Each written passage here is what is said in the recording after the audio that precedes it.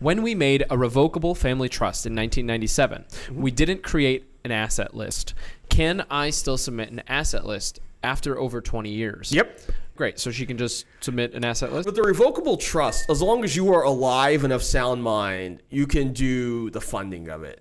If she's writing that question, she's okay enough to do those transfers. Better late than never, as long as you're still alive. What is a transfer? Like, so essentially with a lot of investment accounts, retirement accounts, you're either going to retitle the name of the account from like Sally to the Sally Trust. Sally Family Trust. Gotcha. Or you're going to change the death beneficiary to the trust so that it goes into the trust upon death.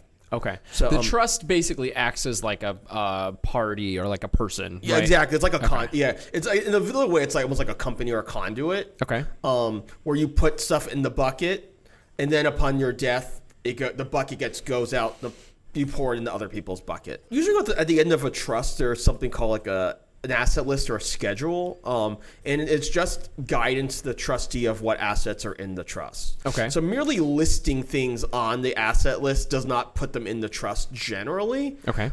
Unless you transfer the title of the asset into the trust. Like a bank will not recognize that as funding it. You actually have to go to the bank and have the trust added as a party. Okay.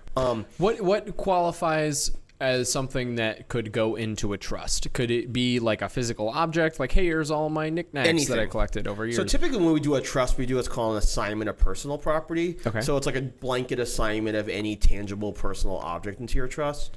And then we can do a deed to transfer real property into a trust. You can transfer a title of a car into a trust. What about like cheap stuff? Like, hey, here's like literally knickknacks. Yeah, I collect garden gnomes. gnomes. Blanket. Yeah, that'll be part of the blanket Okay. assignment of personal property. It would just not be worth it to list every single object out. Yeah. We just treat like everything that you can touch. Everything I own that you can touch is now part of my trust. And then upon my death, it goes to whoever.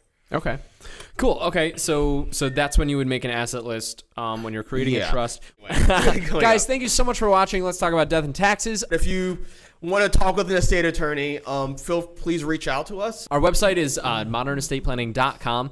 Also, I don't know, you can give us a call, 404-939-7562. That's 404-939-7562. We'll help you make a will, an estate plan, a trust, so that everybody can inherit the right stuff. If you have bad estate questions or something you thought was funny on the internet, or funny from real life, please share it with me. Or not Leave me a voicemail or something that's a legitimate question. Yeah. I will answer both legitimate and ironic questions. Yeah. You can email a voice memo or send me a regular email at info@letstalkaboutdeathandtaxes.com, or you can email my firm email at info@modernestateplanning.com.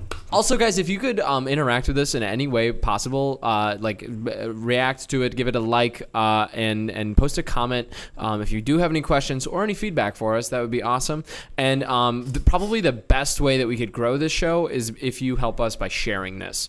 So if you could share, like, I think there's these weird like echo chambers on the internet where like if you're super familiar with something, you think everybody is super familiar with it, and that's actually very not true, especially for something like this, which is probably fairly small right now. So if you share it, that would seriously help us grow via word of mouth. That's probably one of the most valuable things you could do to help us. So please, we would appreciate it. And with that, I hope everybody's having a great day. Have a good one.